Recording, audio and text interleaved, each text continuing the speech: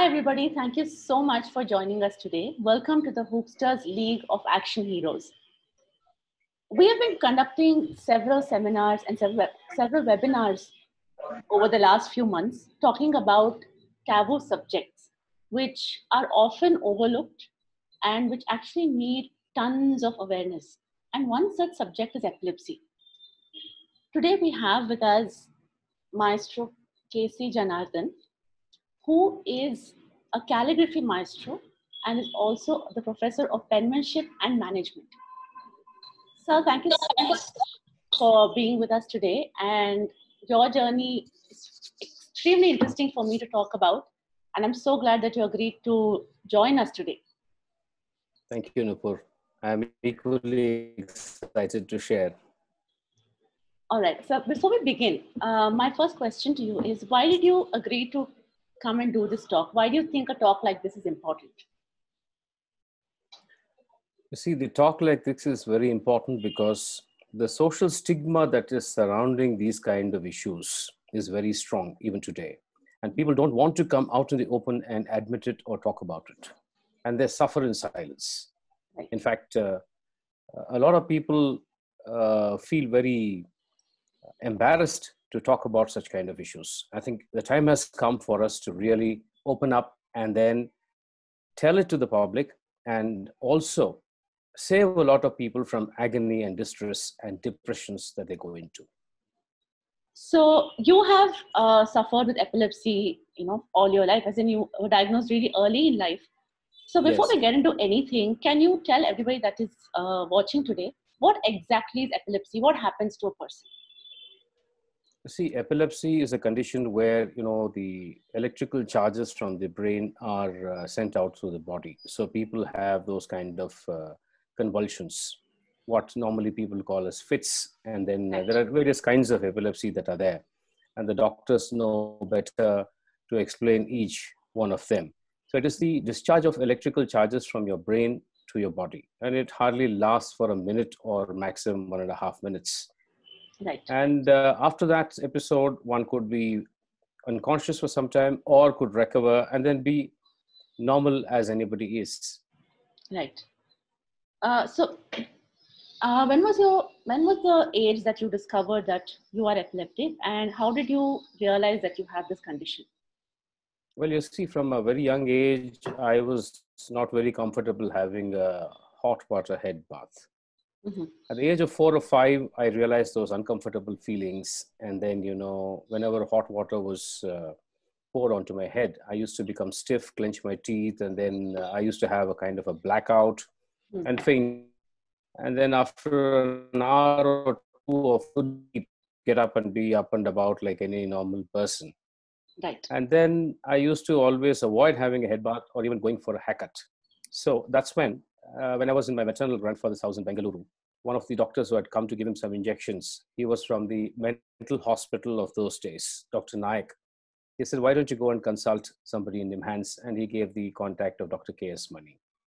And that's how I went about, met Dr. K.S. Mani, who is considered as the father of epilepsy in this country, and went through various blood tests and then EEG and IQ tests, and then confirmed that I had hot water epilepsy and had to be treated.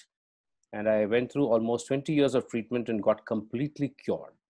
I'd like to make this statement as epilepsy is curable, and I'm completely cured. And for the last almost 40 years, I've had no episode of epilepsy at all. Wow. That's amazing to hear, because a lot of people, I think, believe that they have to live with this condition, for the rest of their lives. I think that's one thing that triggers a lot of anxiety. So, sir, for you, you spoke about hot water anxiety. Hot water epilepsy. Right. Now, what are the other triggers that cause an epileptic fit in a person? What are some things that we should know about? It can come to anybody at any time. But I was born with it and cured. Cause is still not known. Anybody can get it anytime, as I said, I'm repeating. But then once somebody has this condition, it's nothing to be worried about. It's just for a few seconds that you get this kind of attack, and then you may go unconscious. And that's when it becomes a bit dangerous if you are in certain situations, or if you're near a machine, or if you're at great heights, or various dangers can happen when you lose your senses for a few moments. Otherwise, people with epilepsy are normal at other times. But as you said, there are certain severe cases in which people suffer from an attack many times a day or almost every day. That makes them feel weak and lose their confidence, and they lose all that kind of energies and weak. So these are people who need constant attention and a long-term treatment. As I said, there are various kinds, and some of them are of high intensity. And what I had was not so high intensity. It was hot water epilepsy, which was cured.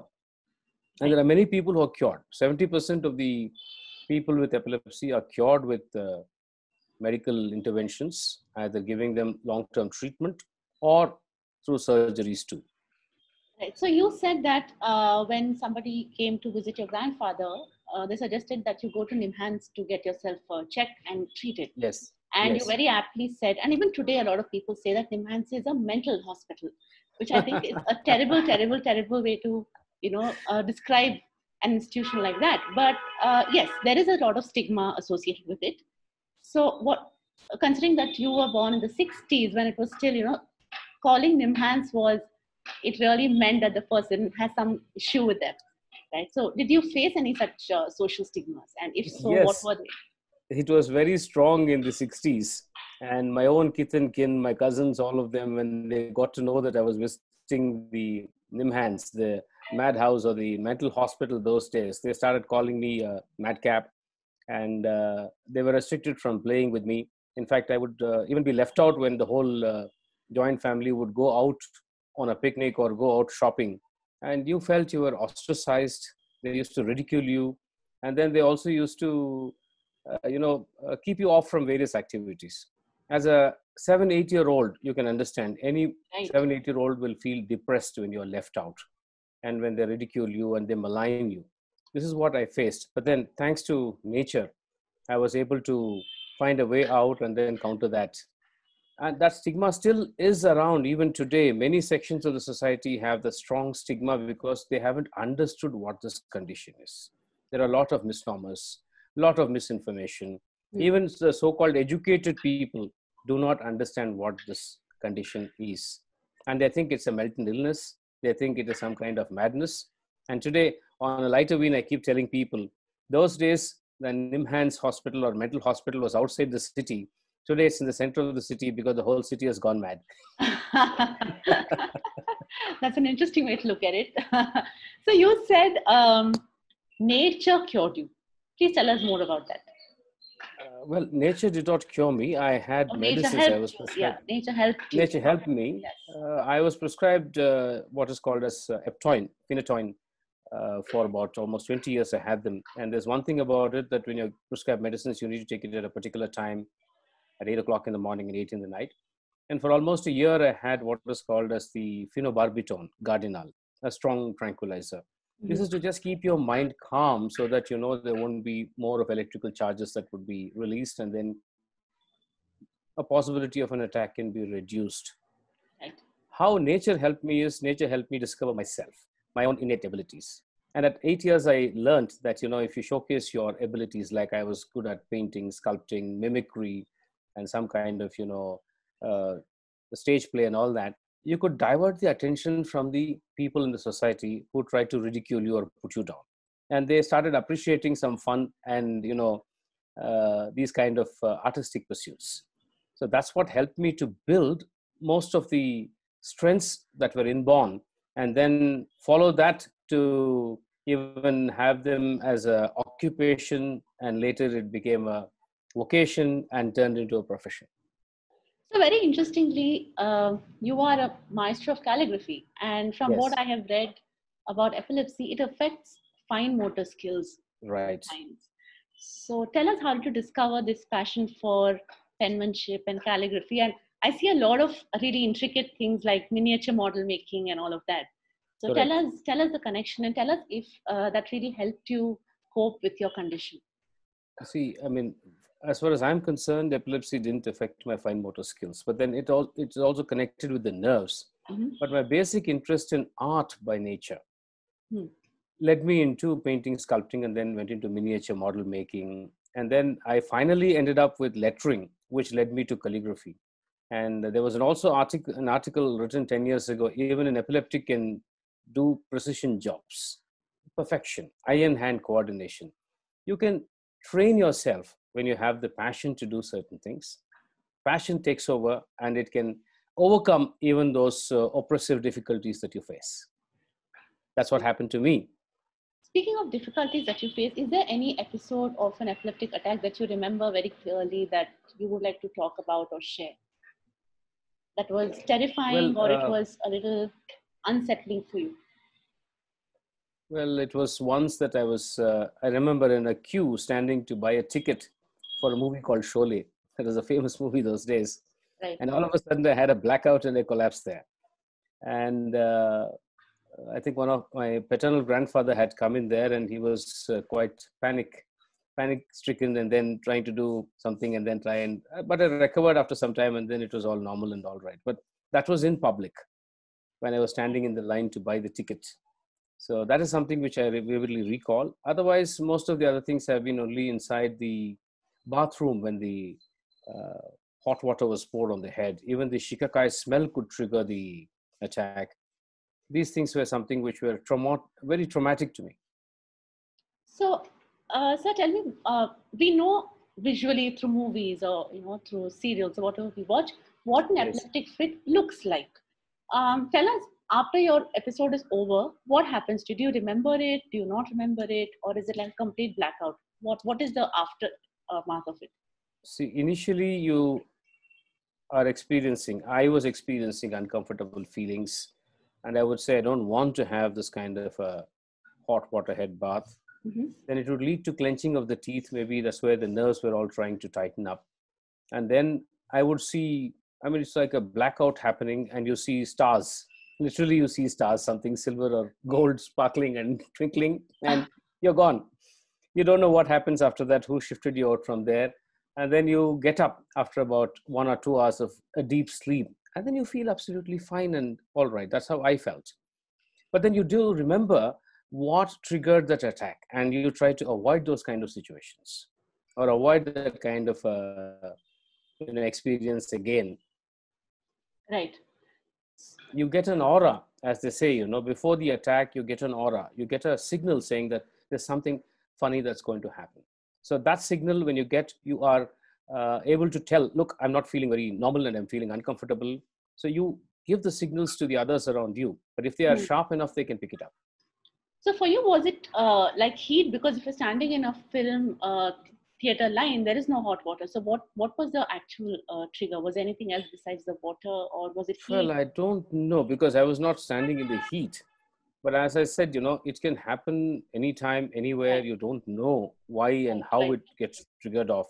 I think right, the medical people may be able to throw more light on it. And right, I'm only talking from my personal experiences. right. And the experiences of others could be different.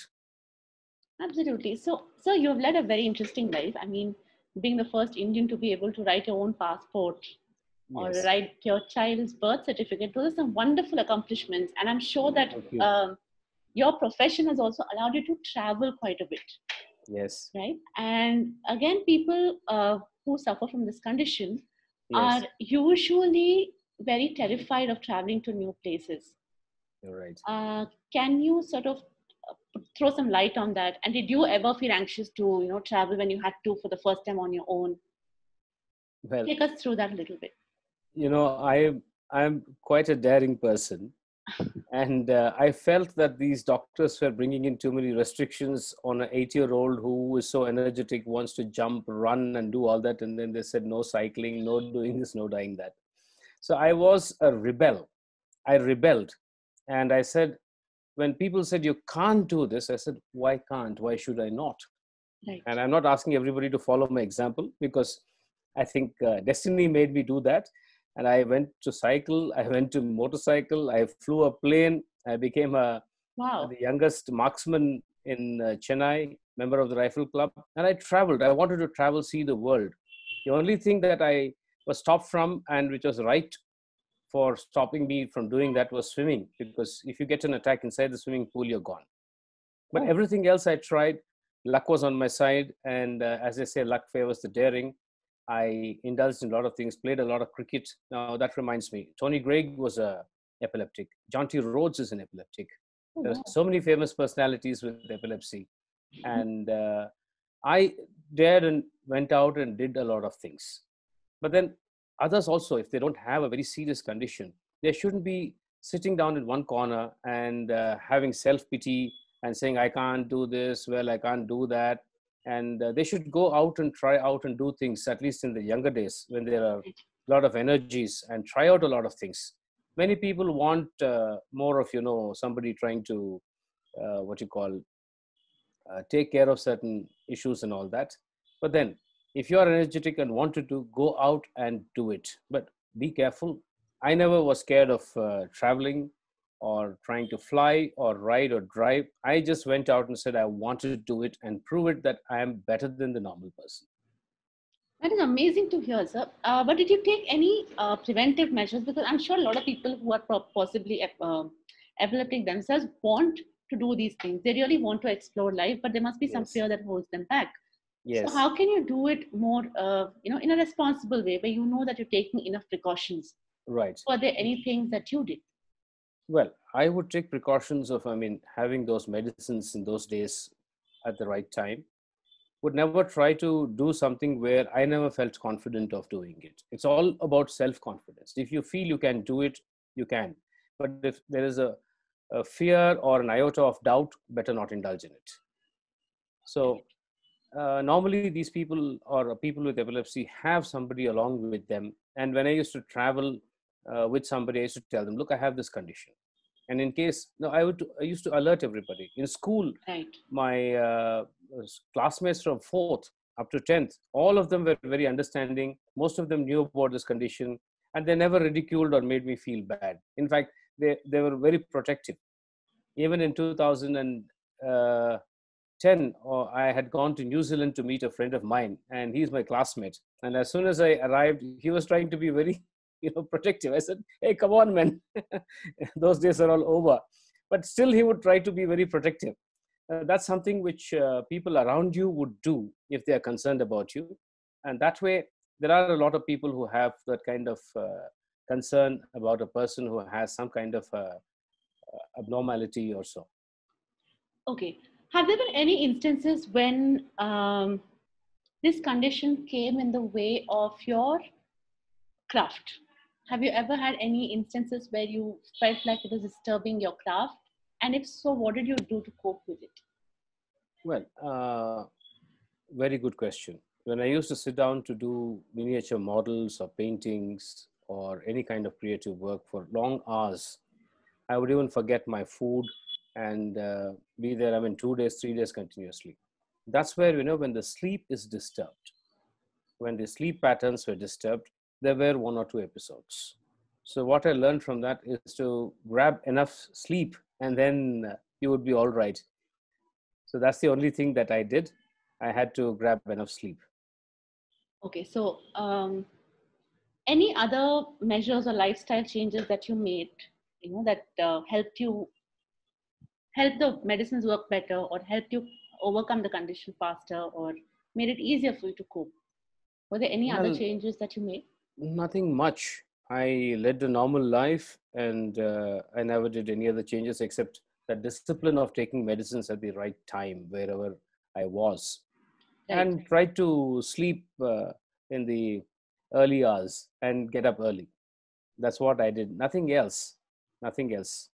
So there's a So, very interesting thing that you sent me, which I'm going to read out. Okay. Natural ability without education has more often raised a man to glory and virtue than education without natural ability. This is a yes. very, very, very interesting line that I've learned from you today. Thank you. Now, natural abilities for you were your, artistic side, your creative side, maybe your penmanship. Tell us how you discovered this, considering what kind of an experience you had with the stigma associated with epilepsy, and how did you come to discover these skills that you had? Well, as I said, from my younger days, I was drawn towards painting, sculpting, and all that. In fact, this labeling on maps Ah, and the yes, science projects that we did, right, and writing on the science records, in different styles. That was very right, interesting. So those were the days of the world without web. So literally, I right. had to walk to various printing press and ask them for the samples. Hmm. We never even had the Xerox, so we had to copy it by hand and replicate all these things. That's how it all started, to label it beautifully. And then one led to the other, and then precision took me to the greater heights. And that's how I got into improving my handwriting, then went into the next level called lettering, where you wrote in different styles, and the highest level called calligraphy with a spiritual dimension. So that is how it led me into all these things, and it was enjoyable. It was very enjoyable. And when people said, you can't do this, you can't do this, you can't do a damn, I wanted to prove a point to the world. Yes, I can do not only this, but many more things. Right. So dealing when you talk about epilepsy, now you said that you used to inform your friends or your people who are traveling with you, or maybe family members. Now that is one aspect of it. Now, what if there is a somebody who is in a professional setup, okay, and is dealing with epilepsy as a condition? What is some advice that you would give them? Because having an attack in a professional setup can really be very daunting and can be traumatizing for a person. How do you cope with that? Correct. Well, it's always better to confess or tell people in advance, because when you're going to have an episode, they'll be prepared how to deal with it. But unfortunately, what happens today is, since most people are not aware of it, even the so called educated people, when you tell them, they think you're seeking sympathy. But what is missing is the true meaning of empathy, which is not understood by people. I think they think it is a synonym of sympathy. Right. But if they can understand the person from their shoes and what they go through, it's just that few moments that when they're going through this kind of an episode, how to help them out, and the do's and don'ts, if they are told, then it can take care of the person. It hardly lasts for a few minutes, that's it. And then move them to a safer place. And then once they're okay, they get up, or once they rest, they're all right. Nothing to panic. Nobody's going to die. What actually becomes difficult for people is the movies and the television episodes or Right. television serials have tried to depict it as though it is a life threatening condition, and it lasts for almost 20 to 30 minutes or half an hour. That is too much of an exaggeration. And sometimes when you get an epileptic attack, sometimes they would be biting their tongue, and the froth that comes out from their mouth, and there would be some blood. So that could make the onlookers feel very insecure, or something dangerous is happening. Hmm. So there are a lot of do's and don'ts, which if the public are educated and then they know what the actual condition is, they would also be ready to take care of such kind of conditions. In fact, some people show them a shoe, they try to get a metal piece or a key, Yeah. and when the person starts having the attack, and by the time they're trying to search for a shoe or a key, the attack episode is over, and they think because they showed the shoe or smelled the shoe or they held a iron piece in their hand, it stopped. These are all fallacies, and they're all blind beliefs that are existing in many societies and cultures. Well, that is interesting because for most of us, the immediate do in case of somebody having an epileptic attack is to give them an iron key or a Yes. iron rod or something like that. So, Yes. are you telling me that that is not correct? No, that is not right. Oh, You'll have to wow. make them lie down comfortably, and then don't put anything in their mouth, and Okay. then just make them lie down, and then let them let them relax. Don't put anything, no fingers, anything in their mouth, they will bite. So it's better to just make them lie down comfortably, open up the shirt, some more air can be there for them to feel better, and then it'll all be over in 30 seconds or a minute. There are many do's and don'ts. There's a big list which we can discuss if you want in length, and I think I leave it to the doctors to explain that in a proper manner. Well, I would like to discuss a few of them, at least maybe go through the basics because, it is important for us to cover that because you're talking to Yes. children, talking to parents, you're talking to teachers. So, Right. can you give us some of the most important do's and don'ts when you see somebody having an epileptic attack? See, first of all, when they have an epileptic attack, okay, as I said, you can unbutton their shirt and then let them lie down comfortably. Let them not be standing or sitting in a place. They can fall down when they have that attack. So make them lie down comfortably, and then let it not be near any other sharp objects or things like that. Put them on in a safe place, Hmm. and then don't try to put in something into their mouth or things like that. Or that's what they do. Or bring a shoe or bring a iron piece and all that. Just let them relax, and they should be all right in a minute or two. Okay. So you said this repeatedly that people try to put something in their mouth. I mean, what do they try to give them? Water? Is that what they And normally they try try to to do? give water, or they put a spoon. They do all kinds of things Okay. because somebody biting their tongue. Right. And because they're clenching their teeth very tightly, you're trying to go against that and then try to do something. So that should be, it's better to avoid doing all these kinds of things. So Make them lie down flat so basically, just let the body do its on thing. their back. Yes. Okay. And when I used to have it, when I used to faint, somebody has to hold me and then, let me rest. See that I don't fall onto any other object and hurt myself when I fall down. That's what needs to be taken care of, that you don't fall onto a chair or any other sharp object. I think you get more injuries when you're falling onto something, Ah, okay. or you could hit your head when you fall down, Right. or any other part of the body can be injured from a fall. Okay. And when should you take them to a doctor immediately? Now, once they are feeling normal, Mm-hmm. and then they get up and then they come back to their normalcy, they will never, they won't feel that they had an attack also. They will say, okay, I'm fine now. And then they would get up and be up and about, moving around normally. That's when you take them to and you can explain what happened when you have observed. And that will be helpful for the doctor to diagnose and then take them through the further treatment. Okay. So have you also interacted with other people who have epilepsy, and have you come across any cases that are a little more severe that you would like to talk about? Yes, I have come across quite a lot of people who have that.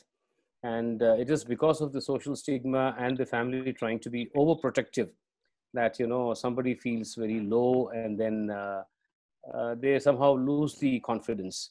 There are also some people who indulge in self-pity, where they're trying to extract some money out of people, saying that I have this condition, I need to buy medicines or things like that. There are 2 3 different cases that I've seen. There's one more person who looks very normal and hasn't had many episodes, but then this person would get up, get ready, go about, spend time with his friends, come back, and then do nothing. Even if you get him a job, he doesn't want to work because he says, I've got epilepsy. I don't want to work. You got to take care of me. I've got problems. So somebody has to feed me, Right. somebody has to clothe me. That's another issue that has come up. So there are various kinds of people. How one deals with it is, I think, if they are given that self-confidence and their self-discovery, they should also become useful to themselves and the society. Right. Tell us some qualities that that you built within yourself that helped you build this kind of a career for yourself. What are some things that when people told you that, oh, you must be crazy because you're going to NIMHANS? Well, I have to What was your accordance. response? What was your response to this? Okay. I told them that, one thing is, you people don't know who I am and what I am. I am lucky to know who I am and what I am, and I will show you. That's okay. I was not interested in academics. So I used to question even the schools and colleges, what kind of a curriculum and what's the use of studying all these things. So as I said, now that rebelling behavior came in, that rebel is still there. I mean, questioning everything. Why? Right. And I was known in the younger days by my cousins, he's a why man, very difficult to deal with him because he will ask you a why, to explain it again, he'll ask why. So that brought in a lot of clarity, and I became an autodidact. Most of the things that I have learned is self-taught, and seeking more clarity about anything that I wanted to know. And that led me to discover a lot of interesting things. Very interesting things that some of the very interesting are not any syllabus in any school, college, or university. So that's what led me into a variety of activities, the inquisitiveness to know more and why certain things happen, the reasons.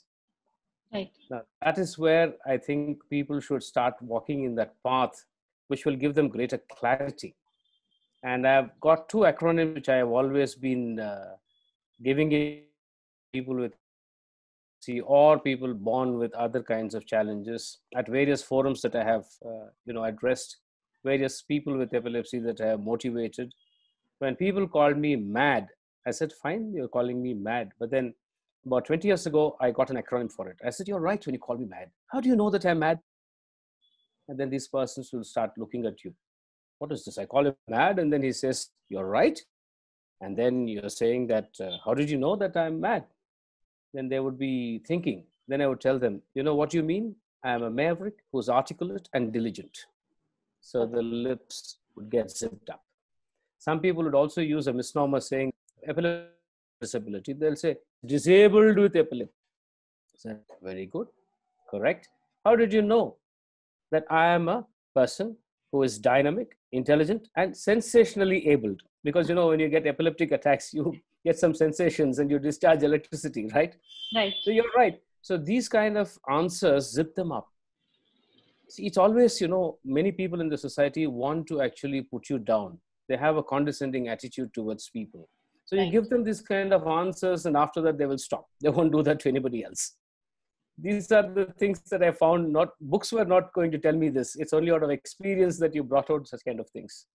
Absolutely. I mean, to get this kind of an attitude, to get this kind of response for people who are trying to put you down or trying to show you down, or don't want you to be who you can be, I would imagine that you must have gone through some really, really, really dark or low phases, right? Yes. Do you remember any sort of an aha moment or a turning point that said, you know what, enough is enough.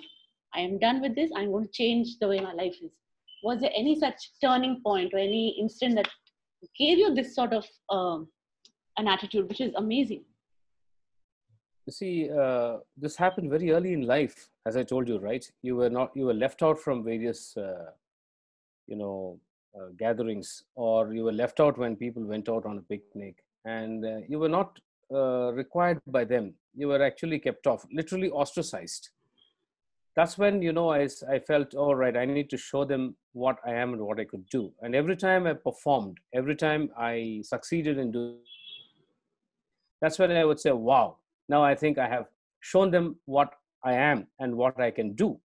And that way I had a lot of wow moments across the globe. And I'm glad to tell you that whenever I have had this and then achieved something, actually I'm sharing it with all the people who are going through what I'm going through. And for them, it's like watching a movie and they try to relate to the movie and say, wow, we are also going through the wow moment. Now that's what gives me the greatest excitement in the recent times, that whenever I have achieved something, people telling me that they felt that they have achieved it. I think that's the greatest satisfaction. Wow. Yeah, that was an amazing feeling. Do you remember any one specific thing that somebody told you that really moved you? Something like this, where they saw what you Well, accomplished. there is one person who is now, I can see him also, he's in this program from Kuala Lumpur, Malaysia, Balamurugan. And I had gone to address their group also some time ago. And when I posted something, when I went to the House of Commons committee rooms to conduct certain programs in the British Parliament, he said, Professor, we all feel that we have reached the British Parliament. How they are able to connect or say that one of us has gone there, that means all also feel that we are. That kind of situation gives me the greatest satisfaction. Every achievement of mine, I mean, if somebody thinks I'm boasting of too much or I'm trying to put in too many things on the social media, it's not for telling them that I'm doing this, but for the people who are affected with epilepsy or any other kind of mental challenges, for them to identify and feel good and better. Give them that feel good factor. Now, if I have been doing it, they can also do it. Maybe they can do better than also. Right, right. Absolutely. I think the more people see that, somebody who probably has a condition like themselves or any other condition that's holding them back, going out and achieving these things, I think, and more than movie stars and, these celebrities, when you see somebody who's so relatable, I think that really Yes. helps, that really, really helps. And coming to all of this, the most important aspect of a child or a person who deals with epilepsy is the family. And with Yes. children, definitely the parents. I'm sure that they Correct. feel protective, they feel afraid, they feel like, not letting their child go. They may feel that way. So what is one word of advice that you would have for parents of children with epilepsy? The first thing is you understand the condition, but then don't become overprotective. I would like to tell, even my mother must be watching this. Even at this age, she is overprotective. She just can't take it. She just can't accept that I have grown older. She still thinks I'm that young boy. And then she goes through the traumatic experiences, what she went through with me. So for the younger parents today, understand the condition, give them the freedom with protection, give them the freedom. Don't make a person feel that they would not be able to do certain kind of activities, or make them sit in one corner and try to make them like a vegetable. I know quite a few families have made somebody feel that, and then they have been pushed to a corner and they are made to feel like they're a vegetable. They can't do this, can't do that, don't do this, don't do that. There are more of don'ts than saying do this, do it this way, you can do this. So if they do follow these things and encourage their children, be protective till they are cured, because there are many kinds of epilepsy forms that I had told you. So if it is very severe, then you need protection when it is there. But once they're cured, give them the freedom and treat them normally. Don't treat them like a person who has some kind of a, deformity or some kind of inborn challenge. Don't give them that feeling. Then they get their self-confidence to go out and do things. Otherwise, you're breaking their confidence levels. I'd like to mention one point over here, which I discovered I feel very important, which is very important for everybody, is self-assurance. Mm. You see, self-confidence can be shattered, can be broken. When 100 people tell you you cannot do this, then you will feel maybe they're right. But if you say, even if the whole world tells me you cannot do it, something inside me tells me I can do it and I will do it and I'll show it to you I can do that. That is self-assurance. Right. I only wish a lot of people develop self-assurance, which is like the keel of the ship, which keeps you on course in your life. Right. Self-assurance leads to self-confidence, and a healthy self-confidence will lead you to a good self-esteem. Well, that is, I mean, epilepsy issues, everything aside, I think that is very important for people in general today. Yes. In Yes. general, people need to really believe that they can do what they set out to do. I think very important point that you My brought best up. form of motivating normal people is also, I was seen as an underdog who became a super dog. And if you're a normal dog, you can become super dog. Sorry to use the word dog, but then they call you as underdogs, right? Right, right. So I said an underdog to a super dog. But if you're a normal dog, you can become a super dog. Why not? Yeah, absolutely. Why not? So I think that self-assurance thing is important for everybody in general today. Considering Right. how much we are bombarded with negative things, coming Correct. our way. See, the Now, problem is, yeah, I would like to add to it, if you don't mind. The absolutely. problem is, as long as you're not performing or you're an underperformer according to the society in academics or whatever they think is right, they try to put you down and say useless person, unwanted weight on earth. And somebody introduced me once when I was getting into this calligraphy business, as he works for RKD. I said, what is RKD? Rice Killing Department. Okay, so I was surprised that somebody is just going to be having food and doing nothing useful. So, these kind of things should be stopped. People should stop putting you down, and then they should try to see that they encourage you in what you do. This is the bane of the society even today. So true. That is absolutely true. I think, but somewhere before we stop others from putting us down, I think we should just not allow them to. Yes. I think that is very important, because how many people can you stop at the end of the day, right? How many True. people But can you stop? they have to realize. Absolutely, it is so I important. also feel, don't read me wrong, or anybody who's listening, don't take me wrong. people who have not understood other people who have certain conditions, Hmm. though they may be highly qualified, I feel that they suffer from intellectual poverty. Yes, They're absolutely. highly educated, they have memory, but they don't know how to understand and apply. And that's where the intellectual poverty has created a lot of problems for the other people around. Yes, that's a very interesting topic. Is an interesting word that you use, especially because we're talking about maybe epilepsy and mental health. There is so Yes, much that is unknown about it that it is unbelievable. The people who are so qualified, so educated. I mean, these are some things that's why we are here talking about these things. You know. wonderful. I appreciate that Yeah. you have this program and it is reaching out to a lot of youngsters and parents Yeah. and the other people in the society. I'm glad you're doing this. This is the need of the hour. Absolutely. That's precisely why we, try to talk about these subjects, which are, honestly, we don't understand why they're taboo, but they are. So we need to address them at some point. Now, that said, do you think there are other ways that we can raise awareness about topics like epilepsy? What else can we do to make people more aware? Well, I think you had a very good beginning. We have made a big start now, good beginning by talking about it on this platform or the forum. It should be extended to more forums and clarified.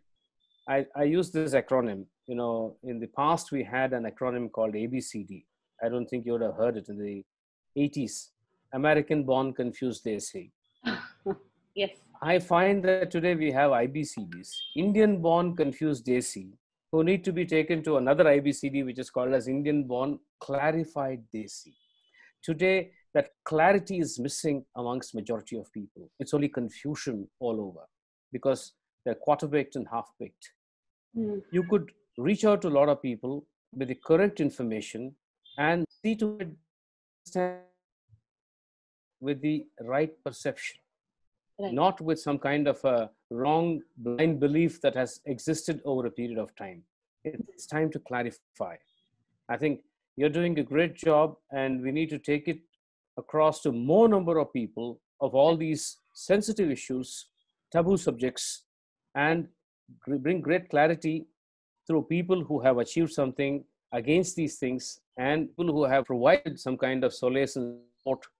Those kind of people should be brought on, and then it should become a very good forum to disseminate this information. Yes, I think that is the goal. That is really something that we're trying to do, and hopefully, I mean, we've had people like you who are coming and talking to us openly, who want to really put the message across, which for us is a great thing, because Yes, honestly, for us to get people to talk about it is the hardest part.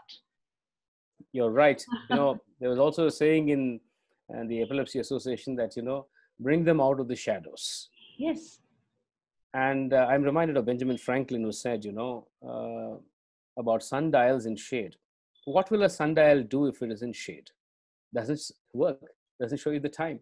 So yes, bring people out of those shadows that they are in so that they are out in the sun and they could do something, like the time is ticking away and they too could become useful to themselves and the society.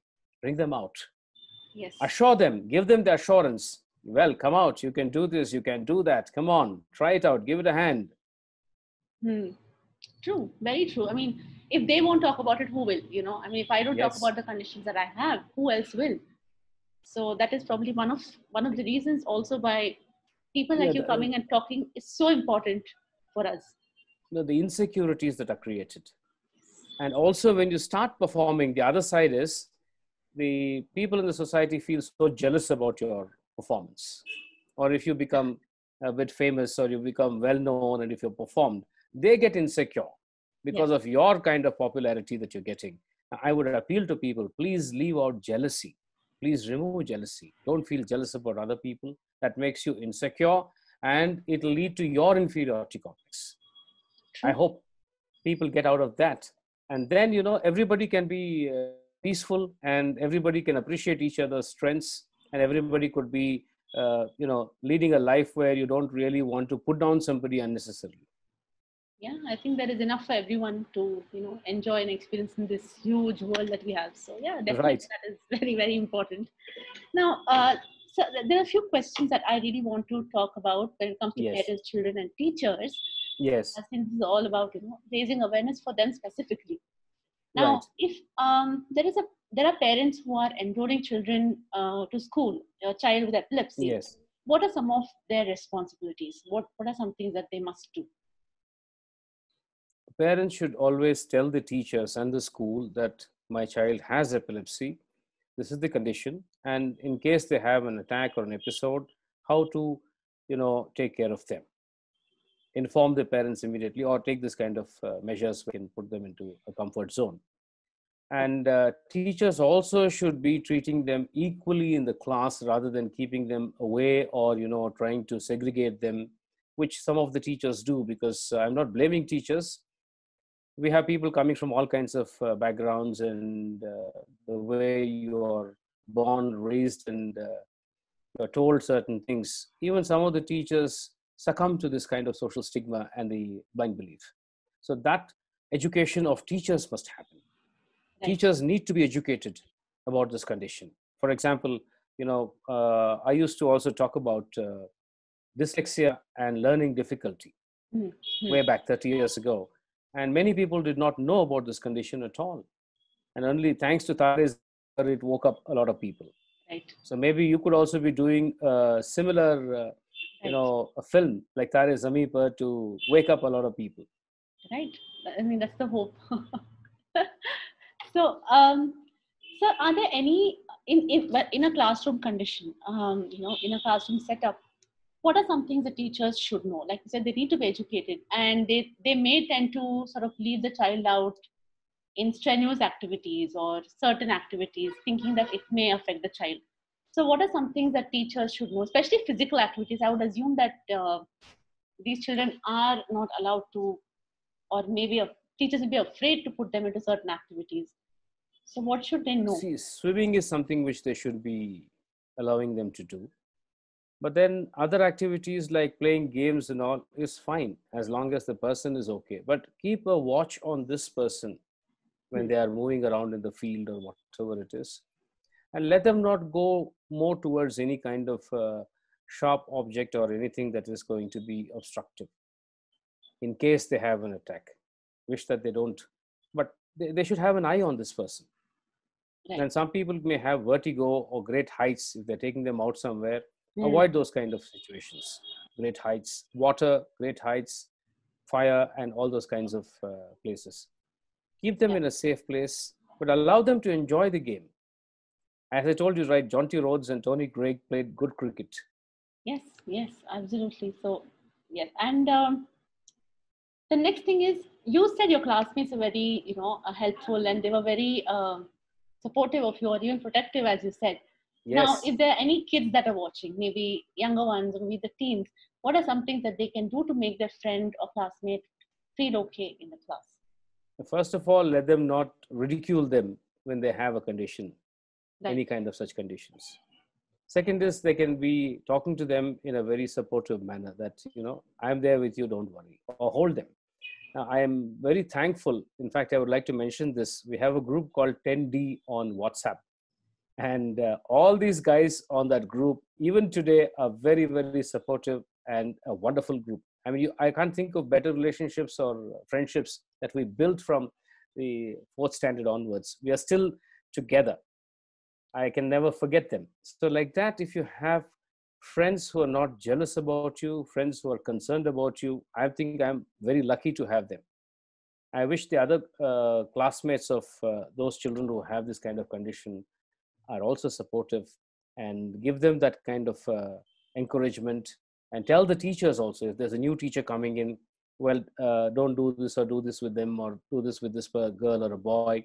He or she has a condition, be careful. Because what used to happen is, one episode is, we had a teacher who used to pinch the ears and keep on doing something. So even pinching my ears and trying to do that with my earlobe used to trigger some kind of a funny feeling. So I told one of those teachers, don't do this. And I had a attack in the class. And then everything went haywire. I think in some kind of a reaction, I bet him up. From that day onwards, teachers were very scared to come to me also. Then I said, look, I'm not somebody who beats you up wantedly. I said I'm feeling funny. Don't do this to me. And even my friends were telling, no, please don't do this. But then teachers were not aware those days. Right. So such kind of embarrassing situations also can come up. So it's better that their friends are able to give them a forewarning and tell them, please Right. treat this person normally, and don't put them down when they're not scoring good marks. Don't ridicule them and say that, you're fit for nothing. Now, what schools are doing or colleges are doing is testing your memory. They're not checking your understanding and application. I'm sorry. Right. Right. That is true. I mean, at least today there is a shift towards life skills. They're trying to, give children that, vocational, uh, what do you call it, exposure, that, they can do other things besides just Right. learn and write and finish exams. So I think the shift has started, That's very and good. hopefully that will carry on and go forward. That is the hope for schools and education, because like you said, we don't know what children are going through, and probably, they do not, academics may not be their strongest suit. Yes. So But tell us. again, academics is required to an Absolutely. extent. Absolutely. But then beyond that, academics should help them discover their natural abilities True. and their innate strengths. True. Because look at most of the successful people, they have not succeeded because of their university degrees, Hmm. but with their abilities that they brought out after that. It's either their own ability or it is a combination of both. I mean, what you read out in the beginning, what Cicero said, natural ability without education has risen a man to glory and virtue than education without natural ability. That was very well put in second century BC, I think, and it holds good even today. Yeah. I'm. That was that statement. I really enjoyed. I'm glad I learned that, and it is so important for everyone to know. Parents, or the teachers, even the Yes. children themselves, they need to learn how to, find their ability and find their strengths. Now, tell us, sir, have you come across any myths about epilepsy that you've probably found ridiculous, or you've found funny, or you found, that this is the reason why people don't talk about this condition? Well, there are so many myths, like, somebody thinks it's a evil spirit possessed a person when they have an epileptic episode. That is something which you find with many people and in the rural areas. And then they try to drive away the ghost that has possessed you or things like that. Right. These are myths. And there are myths about people with epilepsy and getting married. Thanks to Dr. K.S. Mani, who fought for that particular point in the law, where they said a person with epilepsy can be divorced after marriage if they found that they had epilepsy because it was under Wow. mental illness. And he changed it and said it's not a mental illness, it's only a mental condition. And so I think he has saved a lot of marriages. And again, a lot of people have this question whether to reveal or not to reveal. And anyway, if you reveal, you don't get married. If you don't reveal, somebody will get to know, and then there are divorces. Such kind of misunderstandings have happened. So those kind of things also need to be clarified, and those myths can be removed. And then they think people with epilepsy can't do many things. The strongest myth is that the evil that possesses you, that possesses a person. Sir, this is something I didn't know, that you could divorce somebody because they have epilepsy, which is Yes, actually pretty it used shocking. to be there in the years, but then the law has Yeah. been changed. And there are so many archaic laws that need to be changed. So that we did cover one very important point is, if your spouse has epilepsy, how do you Yes. help them, or does it affect a relationship? Can you talk to us about that a little bit? Because I think that is important for, if parents are watching, or if somebody with a Yes. spouse, Now, they as need I to said, know. no, it's better to inform them. But in Right. my case, when I got married, long before I got married, those episodes had stopped. Right. So nobody had later seen me having an episode. But still, I would tell the parents to reveal the condition and tell the other family about the epileptic condition. That's always better to tell the truth. No point in hiding it or holding it back. And True. there are also, again, a myth, if they get married, it'll get all right. You get them married and the epilepsy will go away. There's so many of them. Each culture has its own, what you call, blind beliefs and myths that they have built over a period of time. So now that you've said that you're completely cured of this condition, does it mean Yes. that you will never ever have an attack again? I mean, is there some, is, Well, one does not know. Till now, 40 years have gone by and I haven't had a single episode. I mean, The is there a last way of knowing? I mean, do the episode was doctors tell you about 40 something that, plus years ago. do you get like a, Sorry, I couldn't hear. yeah, I think there's a small glitch. So is there any way of knowing that you're 100% cured? Like, does the doctor give you like a certificate or is there any way of knowing that, Yes, okay, you now see, I'm in cured? 1990, in 1990, I had my last EEG done by Dr. K.S. Uh, the EEG report confirmed that I am totally cured. And he said, now you can stop the medicines and you can go about as a normal person. There's nothing to worry. There's nothing to be worried about. Though he said that, I was never worried about it. Did the medication that you took Yes. during those years, did they have any side effects that have lasted? Well, there are side effects. Even if you go and read today on the Google or ask a doctor, they will tell you long-term usage of these kind of medicines.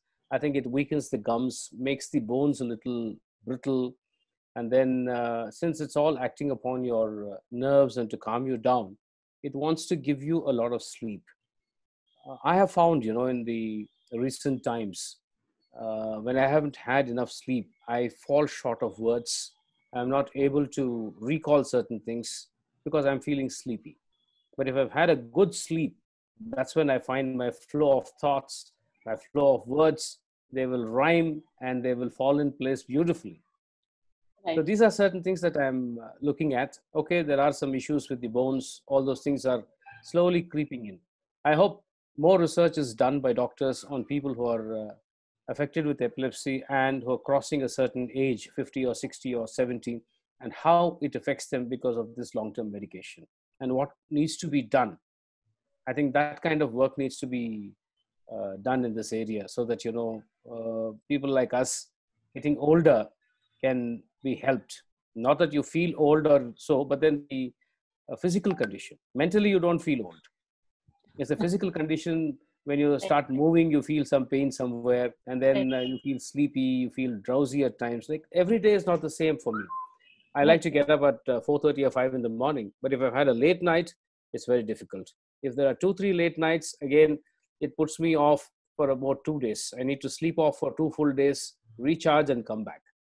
So I Okay. think these are certain things that I have been facing, some kind of restriction. So on those days, I don't want to take up certain assignments or do certain things Hmm. when I'm feeling sleepy or sometimes fatigued. Right. This is something that people should be aware of. There are side effects, Hmm. and it's also said that because of long-term medication, it will also have an effect on the liver. So I think the doctors should be able to give more details and insights about all that. Absolutely. So that brings me to my last question, sir. Yes. Is there any message? I know you've told us this before about self-assurance and all of that, but to put sum it all up, and if there's one message that you want to, give out to people who are suffering from epilepsy or are dealing with it currently, what would that message be? I'd like to tell them we are in very great company of Julius Caesar, Socrates, of Alexander the Great, Napoleon Bonaparte, Leonardo da Vinci, Van Gogh, Beethoven. There are so many people in this world who have achieved greatness, who have had epilepsy. So we are actually in great company. So welcome to this club. And you are also maybe like Julius Caesar, or like Socrates, or like Van Gogh, or like Da Vinci, or you're a bit and piece of everybody, every one of them put together in you. I don't know. So feel nice about it and say that if you can visualize the invisible, we can accomplish the impossible. Go out and discover your abilities and showcase your strengths, and then prove yourself to the world you're better than anybody else. And I'm reminded of a quote from, I think that was Albert Einstein, who said, "You cannot consider yourself extraordinary unless and until you're transformed an ordinary person into an extraordinary person." And this message is for all the doctors who have to convert these people who are subordinary into extraordinary people. Wonderful, sir. Thank you so much. That was a great chat. I think we also have a doctor in the house, in the chat, in our Yes, participants today. And he says, I think Dr. Shrikant Rao is here with us. yes. Yeah, and he said that he has treated a lot of people with the condition, which is, so thank you, doctor. Thank you for sharing that with us. And sir, thank you so much for coming and talking with us. This You're welcome. chat will be available for people to watch on our channel called Hoopex TV, which is on YouTube. And we have a website called hoopsters.in where you can go ahead and check out all our content, which talks about different mental health issues, physical issues, or any other taboo subject that you should be, trying to learn a little bit about. Thank you, sir. I hope you all have a wonderful day. You're most welcome. And thank you for the opportunity Thank to you so much. try and share these things. And I'll Yes. be glad, even if one person who has Yes. seen this program gets motivated, inspired, and could do better than me. Should do better than me. All right. So thank you for the lovely message. And everybody who's joined us today, it was so great having you all. And have a lovely, lovely evening. Thank you.